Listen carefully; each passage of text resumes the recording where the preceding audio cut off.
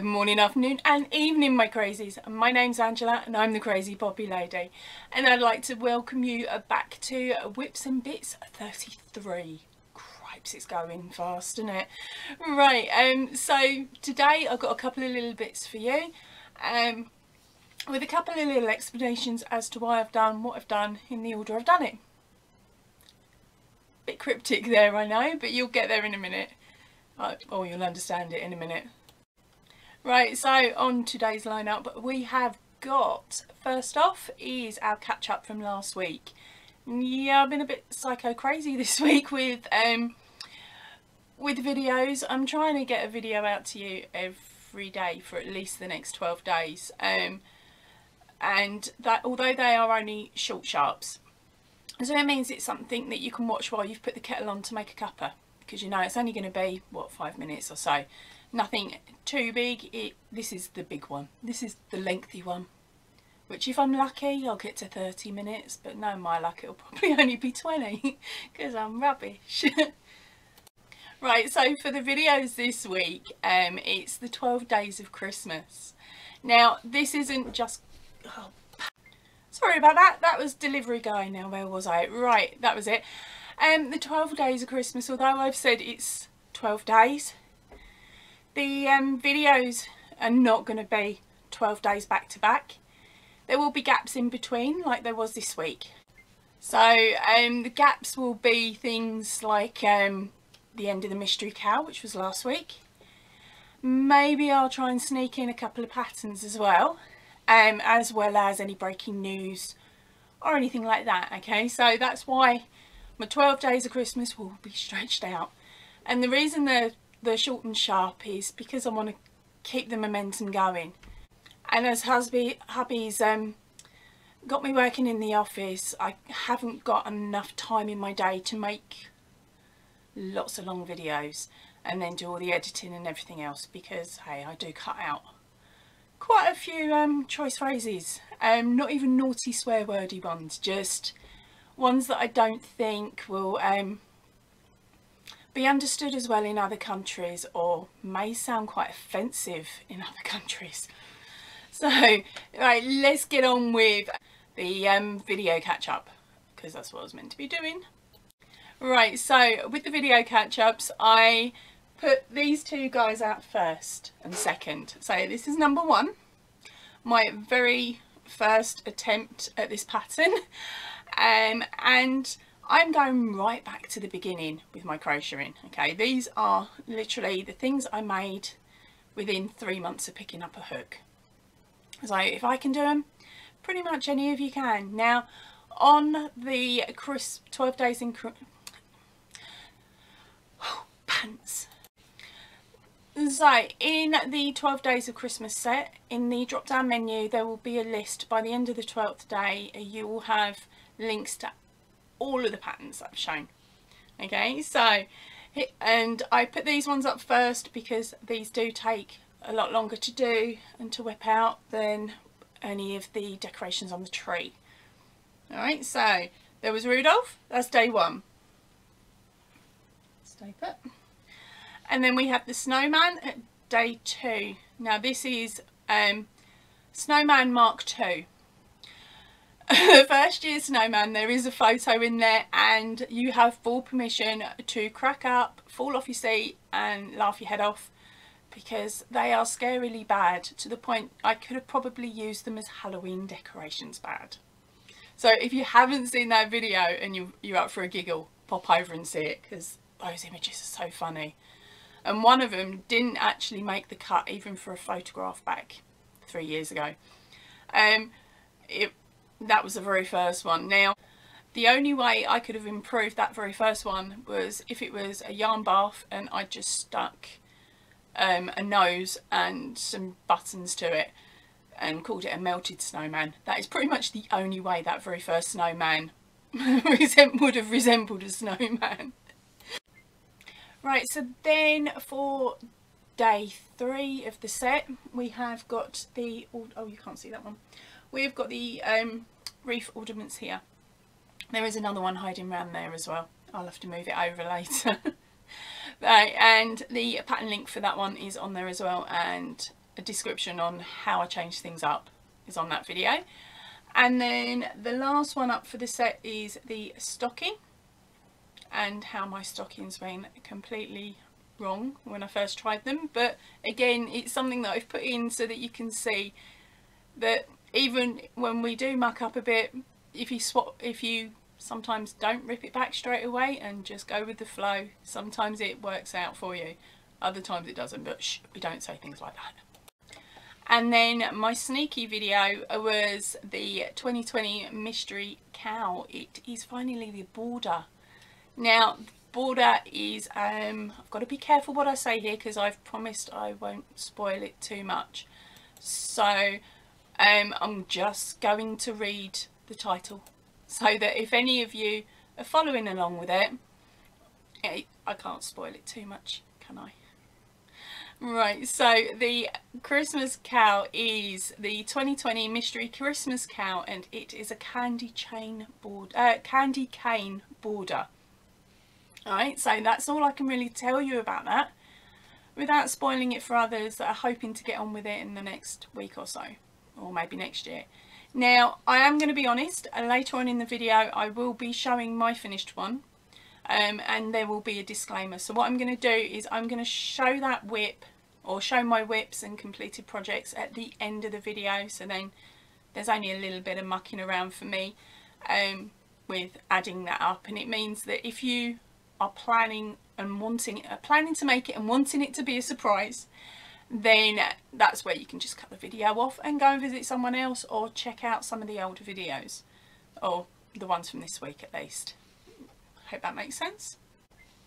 Right, now on to some non-crochet related stuff. A Liam story. Right, Liam has been at it again, the little toe rag. Now, my daughter, what was it, on Sunday last week, it was after I'd filmed last week's Whips and Bits, or should I say she was out whilst I was filming it, but it didn't make it into last week's because I was too busy laughing, and I couldn't control myself enough to be able to tell it to you, like tell you what happened. So here goes. Right, she was taking him out for a walk. She got to the other side of the estate, and he's on an extender lead and he's sniffing around on the grass, and she was watching him. She was checking he wasn't dropping a bomb that she had to pick up. So she's watching him, and all of a sudden he looks over at her, looks at the floor, and then sort of takes 3 or 4 steps and then just stops and holds up his paw. So of course my daughter's animal lover, animal mad, and she doesn't like seeing any animal injured. So she's gone up to him and he's let her check her paw over, no flinching, no nothing. So she sends me a message, like a verbal message, "Mum, Liam's hurt his paw.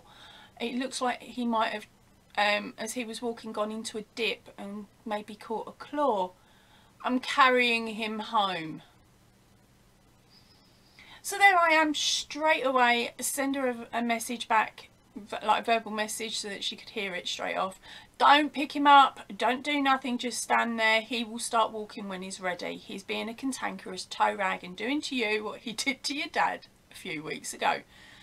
Right, well, about 10 or 15 minutes later, the front door goes, and I hear her go, "Get in there, you toe rag." And so he plods in, happy as anything, prancing on all 4 feet, like a flipping show pony, you know, like one of them dancey ones that they do to music, where the paws go like that, the hooves, sorry. He does the same thing. And so he's there with all 4 of his legs going like that, and I'm like, "Hurt foot?" She's gone, "He's a snot bag." And I was like, "Well, what do you mean?" She goes, "I carried him all the way back home until we got to the road outside the house." She goes, "I had to put him down. My arms felt like they were falling off." She goes, "As soon as I put him down," and I did it gently, Mum, honestly I did. And I'm like, "Yeah, no, I know you would." She's like, "Well, I put him down. He looks at me, gives the best smile he has in ages, and proceeds to prance across the road to the house.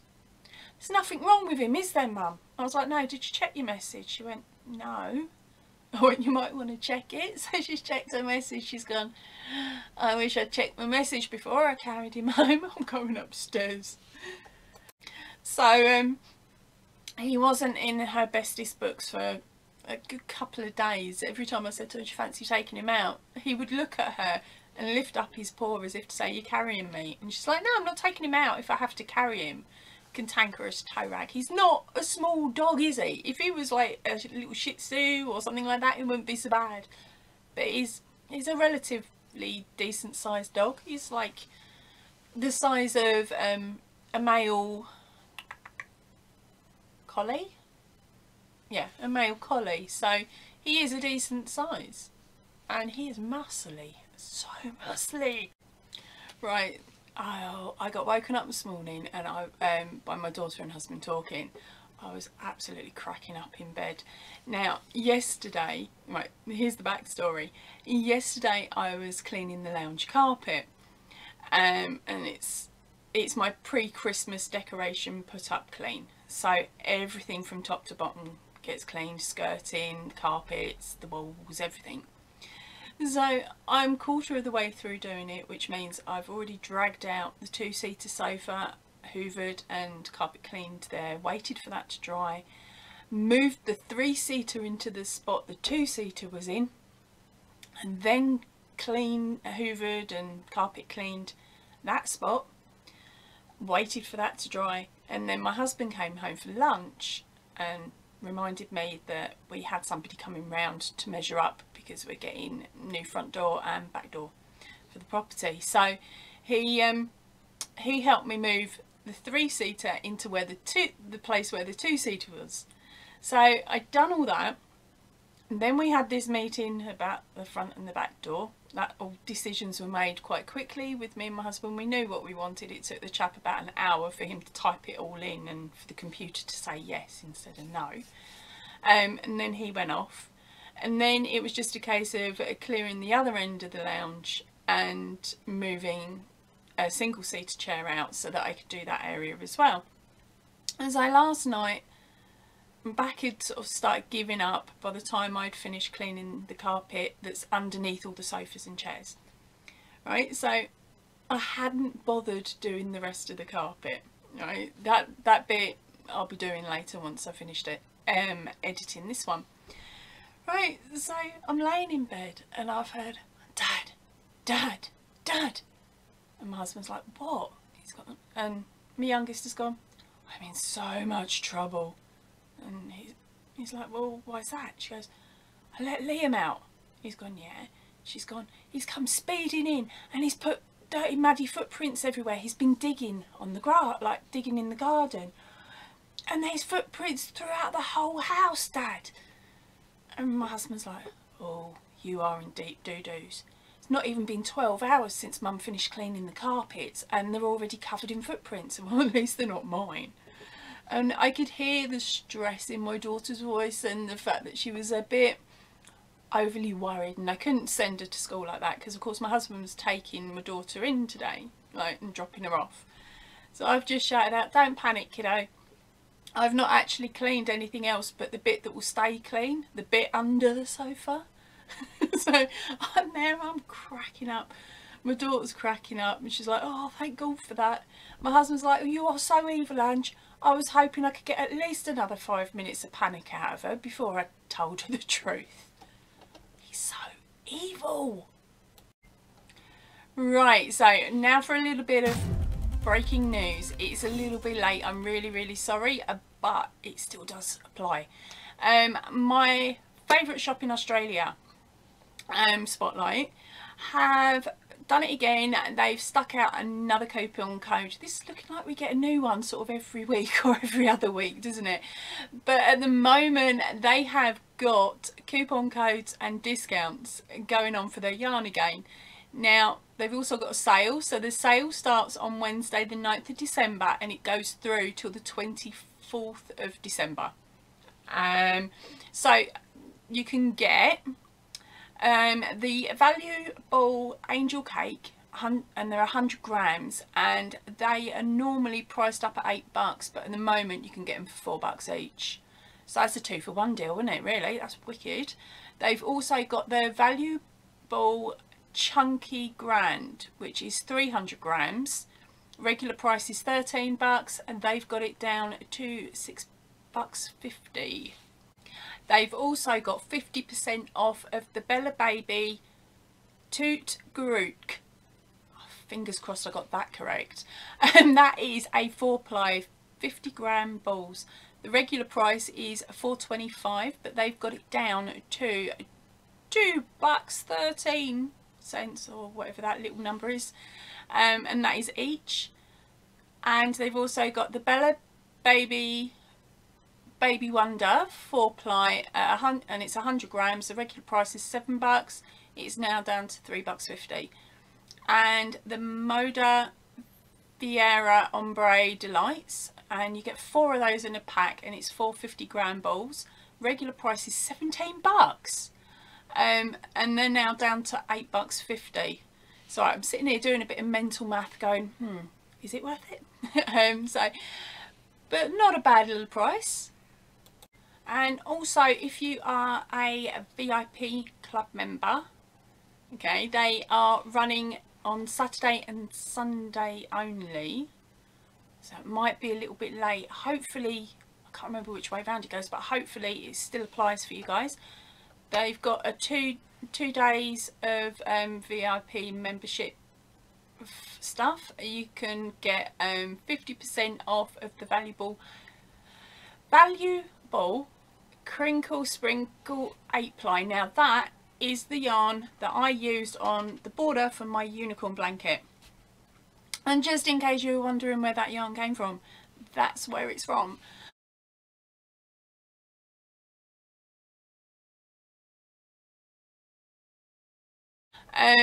Also they have a clearance, nothing over $99. Okay, and it's in store only, and the sale ends on the 8th of December. Also in some stores at the moment, they are doing multi-pack balls of the valuable cotton blend cake yarns. Now they've got them for $10 for a pack of 3 of these of the balls. I'm sorry, I don't know the weights or anything. Oh yes I do, it's there. It's 3 times 100 grams. So not too bad a price for that. And they've got $8 for angel cake, or 13 cakes using the 40 off voucher that you may still be able to use, which would knock the price down to £4.92 each. So again, really good. Right, so on to completed items this week. I've got a cheeky one first that you saw last week or the week before, which is the chocolate bonbon hat by Crystal at Bag a Day. I'll pop a link down below and one above. Now I made this for my daughter, and the pom-pom that came with the yarn was rubbish. I'll be able to use it on something else, but it will probably be a baby's item.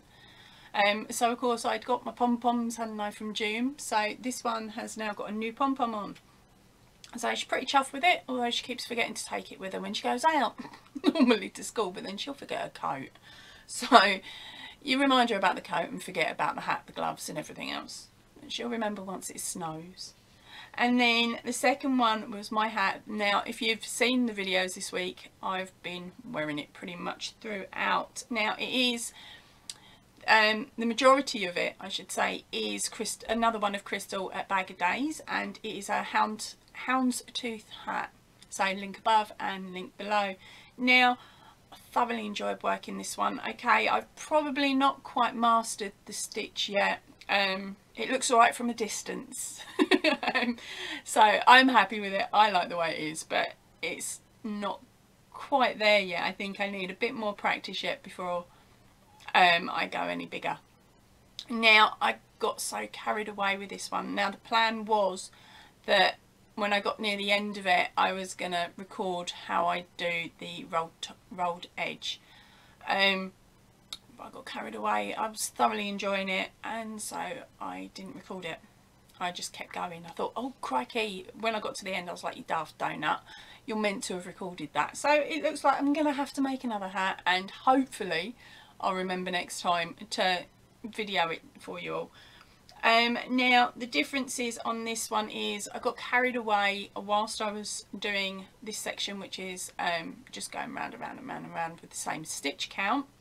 So once I got past the section where Crystal was showing us how to increase it, and I just started going round and round and round, I didn't bother counting my rows, and I didn't actually return to the video for the edging. So apologies Crystal if I've mucked it up a bit, or if it doesn't quite look the same as yours. Now this one I've decided is a multi-wear. I could wear it 3 different ways. My daughter finds this hilarious when I say this to her. Right, so I'm gonna sort of shove it on and show you. Right, so let's take them off for a second. First one is, it's a beanie. Okay, straightforward, nice and tight to your head, right? But then flip the brim down, wiggle it up a bit, and we got a slouchy-ish, right? And then if it was for a teenager, you flip it down again and pull it over, and then they're pretty chuffed because like they're ignoring you like normal. And you can see through the holes so they can still be on their mobiles. Sorry, I'm in one of them moods again. Right, let's just sort this one out. Oh, take it off and stuff. I've been saying it for a couple of days now, and my daughter's just like, Mum, you're a freaking lunatic. But it's a good thing, isn't it? Right, so Liam has sneaked in because he saw me sneak up with food. Oh, and so's Pippi. Right, you've got the pair of them. Fingers crossed neither of them decide to try and stop the recording. Right, so here's your 3-minute warning, or however long. From this point on, anything in the video is related to the Christmas cow. So I'm putting my warning up now. So if you don't want the cow spoiled because you're determined to do it and be surprised at the end, head off now, catch up on any videos you missed, or pop over and see another creator's channels, or just have a nice day. And I'll say goodbye to you, and please stay in, definitely stay safe, and ta-ra for now. If you're staying around because you really want to see it, it's sitting on my lap. Right.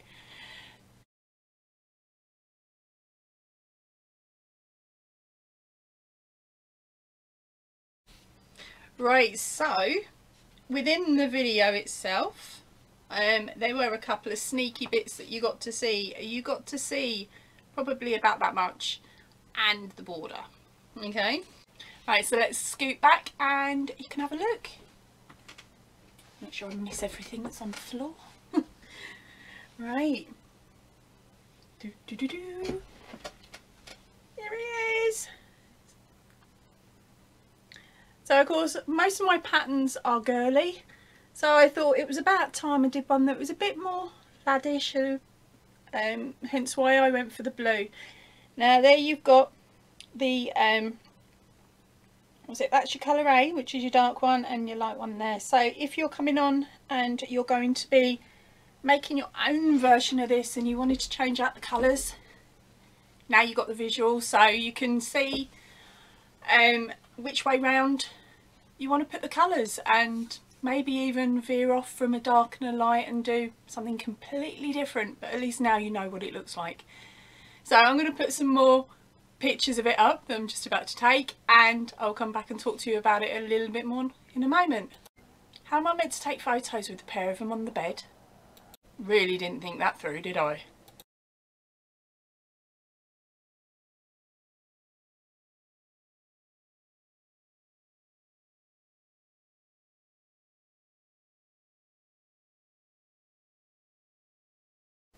Right, so the details for this one are measurement wise. Size with the border is 23 inches by 33 inches, or if you work in centimetres, that is 58.5 centimetres, or by 84 centimetres. If you don't include the candy cane border, it should measure in at around 22 inches by 32 inches, or 56 centimetres by 81 centimetres. And now I used, for my one, 4mm hook, DK yarn. Now mine was actually the Aldi's So Crafty range, but of course with Aldi you never know if you're going to be able to get the colours in, so other makes are quite easy, more obtainable than the Aldi. So for me, I think my one's come in at a gorgeous cot size blanket, and it would look absolutely gorgeous if you did it in an Aran or larger, thicker wool. Right, so if you're heading out to grab the yarn for it now, as you've decided you actually like the pattern and you want to do it, you are going to need to get in white or an off-white. What are we on? 170 grams of whites. You're going to need 50 grams of black, 5 grams of orange or a yellowy orange for the beak and the feet. You'll also need your dark blue at 25 grams and 25 grams of the light blue as well. So to be honest, it's not a mega pricey one if you can find little balls of 25 grams, or if you raid your scrap balls and have a nose there and see what you got there as well. Alright, I'm gonna head off now. Thank you everybody for watching, and I will see you all soon, so please stay in if you can and definitely stay safe. Ta-ra for now.